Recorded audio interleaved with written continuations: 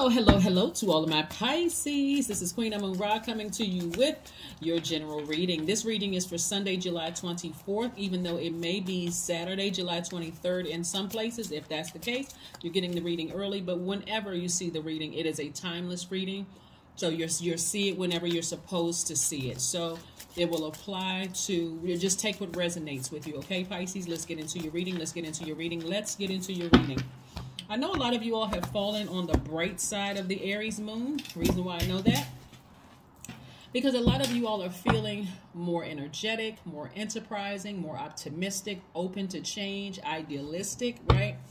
But for those of you who feel like you fell on the dark side of the moon, making it all about you, feeling more impulsive, opinionated about things, domineering, you know what you got to do. You still got a couple of more days, okay? You still have a couple of more days, Pisces, to make some decisions, to sever some ties with some emotions.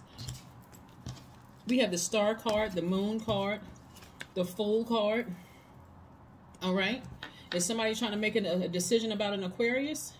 Because we have Aquarius, and then the Fool card is attached to one of Aquarius's ruling planet, which is Uranus, right? So it's like all of a sudden something is going to hit you like lightning. You know what? I may have felt foolish in the past, but I need to release this. I really need to emotionally release this and let this thing fall by the wayside for me. Like, this is a tricky situation. When I weighed the pros and cons, it's not even worth my time anymore. I'm just going to release it into the universe. I'm just going to release it into the universe. So what I'm seeing, which it's being replaced with, is new opportunities to meet new people coming across your path, new opportunities for job opportunities, all of that. Source is trying to send more money coming across your path to keep you busy so that you don't go into escapism. We have the Two of Wands and the Six of Pentacles. So that money can come in any form. You could be, a house could be willed to you or given to you, you know, or property can come to you. You can get a raise at work. I see somebody applying for, somebody's been waiting on hearing back from a promotion or something at work. I see that coming through for somebody, or applying for a new job outside of a company, something coming through for you. You're doing what you love to do. This is something that you love to do, something that you are very passionate about, because again, the situation was tricky. For somebody, you may have felt like you were in a relationship with your soulmate. Just so we're clear, Pisces, soulmate is not always love interest. Sometimes it's a best friend. Sometimes it's a sibling. Sometimes it is, you know, a soulmate can be anybody, actually. It doesn't always involve sex involved, right? Sometimes it is, like I said before, it could be a best friend. It could be a sibling that you feel like, okay, this is my soulmate. They just get me. I just feel like our souls are connected. They understand me. They understand me. But again, somebody had to weigh the pros and cons emotionally of something and decided, I need to move on from it. I need to move on. So the intense emotions that you may have felt about something, you're healing those dark spaces within yourself. And it's not even for you at this point in your life. You're like, it's not even that deep for me anymore. If that person is out of my life, because this energy is sword energy, if that person is out of my life, whether I cut them out of my life or they cut me out of their lives, whatever it is, I'm ready for the next energy to come across my path, right? Remember, as a water sign,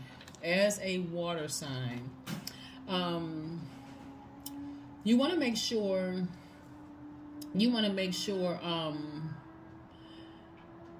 you understand that the Aries moon actually emphasizes imagination and intensity. It means that you have increased ability to create striking original work, right? The moon for any water sign is increasing your creativity, right? But now it's kind of putting a fire up under you. That's why somebody is going to be real creative about looking for a new position, or, you know, reaching back out. Maybe you felt like you wanted to emotionally escape, but somebody said, no, I need to finish strong. I need to go ahead and close out this cycle. You know I'm not imagining things as far as this thing is concerned. I'm going to sit down and take some action. I'm going to put together a list. I'm going to weigh the pros and cons of all the relationships in my life, and I'm deciding to move on from something. It's not even that deep. Something is not even that deep. See, somebody, remember, you're a water sign, and water signs take the form of whatever, you know, like water. It takes the form of whatever it's in, right? So if you stay in a really negative, let's say, for instance, okay, somebody was exposed, or several people were exposed as being manipulative, low vibrating, liars, cheaters, whatever, narcissists, and you stay down at that energy too long, it's actually going to rub off on you. It's actually contaminating you, and now this is what people know you to be. So it's real easy for somebody to say, oh, you're negative and you're not smart and you're this and that and so on and so forth. As a water sign, you're taking on those toxins. And for some of you all, you have believed it, right? But your ancestor says, nope. This time I'm going to show it to you, and you're going to get the heck out of Dodge, get as far away from that as possible. So somebody has really been thinking about you. You know you don't want them back. There was once some deep feelings there. Deep emotions. Like I said, it could have been a friend. It could have been romantically. It could have been... But again, for you, you're like, I'm not going back to that. This is the Page of Cups, right? So every time these new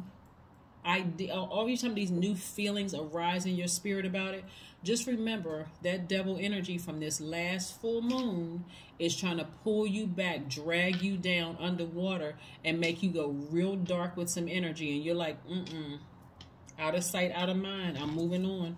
That thing broke my heart when I was somebody's heart was broken when they were younger. Deeply disappointed. Heart cracked in half or cracked in threes. This is the Three of Swords. But your ancestors have been around you the entire time. They've been around you the entire time trying to help you with some things. Here we have the Knight of Swords. So I do see somebody getting as far away from any low vibrating energy as humanly possible. Like I said, either the person may have left you or you left them. But again, Source is trying to replace that with more money coming across your path, the opportunity to meet new people, opportunities for advancement in some way, shape, form, or fashion. So this Nine of Wands right here is letting me know that somebody has learned some lessons. You came to the end of a long and arduous journey, and you could be very upset, vibrate very, very low, but then you got to this journey and you said, you know what? I was imprisoning myself in my mind for that long thinking about this thing. What I learned about myself is that I become enlightened. I have become enlightened. I'm not mad at them. As a matter of fact, I forgive them, but I'm moving on. They have no place in my life. Let me get back to work. Let me get back to work. I'm a very hard-working person, and the energy of money follows me. So, yeah, let me take my power back. When you look at this spread of cards right here, you see the majority right here in this sword energy, right? The majority of cards in this sword energy. This right here lets me know that somebody's heart chakra was out of alignment. You gave so much of your heart to something.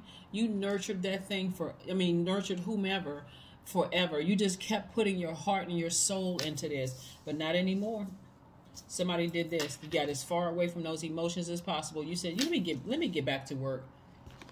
Let me just get back to work, right? So again, when we look at your solar plexus chakras, right? Your solar plexus chakra is all about standing in your power, getting in touch with your inner warrior fire and your self-esteem, Pisces. Your self-esteem, right? So somebody needs to grab some essential oils like lemon essential oil, lavender essential oil, Roman chamomile, rosewood, rosemary essential oil. Some of the gemstones that you can use is yellow citrine, amber, yellow topaz, yellow tiger's eye. Rutilated quartz is another one. But let me also ask you some questions while I'm pulling out some more cards here. I want you all to write these down, Pisces, because if you're really, really interested in changing and getting to this next phase and this next cycle, by now you all know I give a lot of information to try to help you on this journey, right? First question you want to ask yourself is what you want to explore, right? Is, are you struggling with low self-worth? Are you, be honest with yourself. Are you struggling with low self-worth because somebody put so much emotion into something that now is starting to fall by the wayside? Like somebody really weighed the pros and cons for something for really just too long. The second question is, are you procrastinating, perhaps stuck in a relationship or situation at home or at work that you're not happy with? Are you? Right? Third question is, are you repressing your emotions and feelings and consequently feeling resentful? Are you?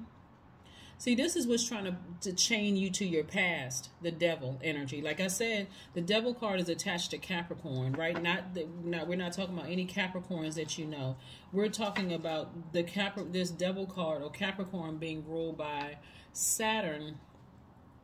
And Saturn is the planet of hard work, duty, responsibility. So check your birth chart and see if you have Capricorn in your chart, because this is about getting to the finish line. Also, Capricorn is ruled by Saturn. Saturn's card is the World card, right?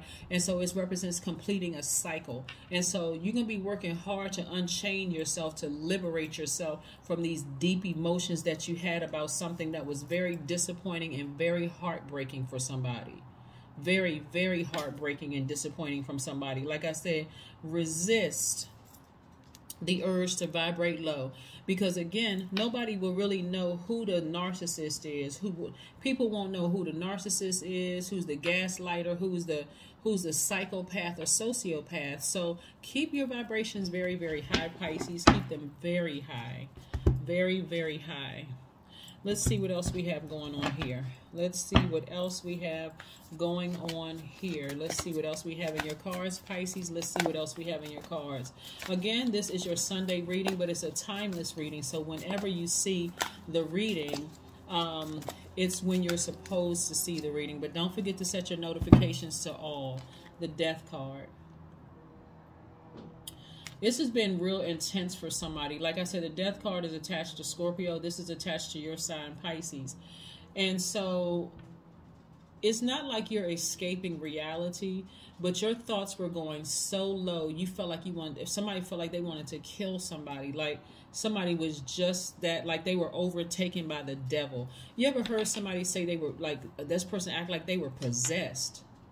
That's what this is.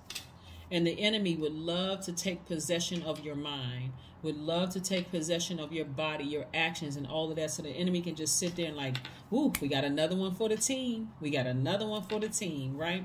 So you don't need to do that, because the devil represents our carnal mind. It represents our flesh.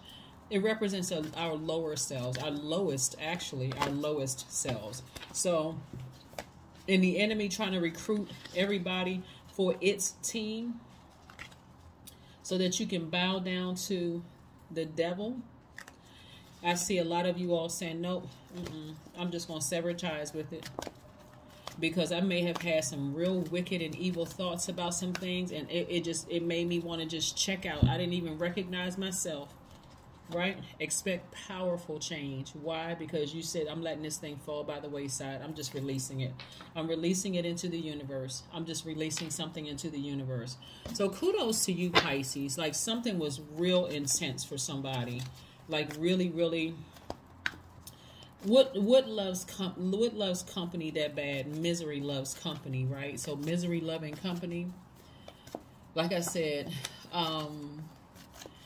the third question I want you all to write down is, are you repressing your emotions and consequently feeling resentful? That's why, like I said, if you're feeling that, that's an energy leak, and you want to come up out of that space. Fourth question is, are you holding yourself back, paralyzed in an unconscious fear that stops you from taking a leap into the unknown? Are you? Here we have aromatherapy. There are some certain scents. That's why I wanted to give you the gemstones and crystals, as well as the essential oils. That's going to really, really help you with this, to kind of sort of take you back to a time. We're talking about the number 3 here. Take you back to a time where you just remember things that smell good to you, things that put you in this space where you just felt like, it woke up certain emotions, like reminding you of just how powerful you really are, to operate in love and just know just stand firm in your power, right? Yeah. Let's see what else we have here, Pisces. Let's see what else we have here. Yes, as long as, like I said, as long as you get away from that low vibrating energy of just wanting to seriously, like your thoughts get real demonic and evil, you've completed that cycle. Let's see what we have here. 5. I am adaptable. I am adaptable. Yes, you are. Flexibility is your forte. Not just because you're a mutable sign either, Pisces. But yeah, I'm adaptable, which are highly adaptable signs.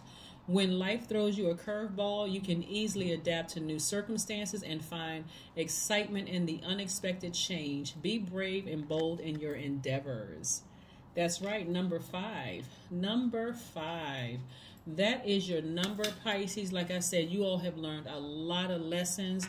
One of the lessons that you all have learned, it just doesn't pay to vibrate low. You all, I don't know if you all remember the movie Fallen. It's kind of an older movie with Denzel Washington where that demonic spirit was jumping from body to body. The movie actually opens up. This guy was on death row, and he was saying that he was possessed. He was actually telling he was possessed by a demon. And so remember that spirit. Even when he was executed, that spirit kept jumping from body to body to body to body. And so that's what the enemy was trying to get you to do, is vibrate at your lowest frequency and really do something you would regret forever, and have you in chains, have you locked up somewhere because you couldn't control your emotions while the enemy just moved on to the next person. That's what I have for you, Pisces. So kudos to you. Kudos to you for saying, I need to heal myself because I cannot possibly be this obsessed with this situation. That situation will take care of itself. But again, there's so many moving parts to all of this is what I'm picking up on your cards. A lot of times we don't know why people do the things that they do. Like I said, something hurt somebody when in their youth, right? Something may have really broken your heart and deeply disappointed you in your youth. And so in your healing process, you will find out why certain things happen to you and kind of put you on this path of like emotionally checking out. Okay, that is what I have for you, Pisces. But kudos to you all for a fresh new start, a new beginning at a high frequency, focusing on your healing, focusing on allowing those real dark thoughts to fall by the wayside and saying, I'm moving on from this. That's what I have for you, and I will see you on Monday for Motivational Monday. But again, thank you for joining me, Pisces. Please don't forget to add comments, like, share, subscribe, and I will see you on Motivational Monday. Bye.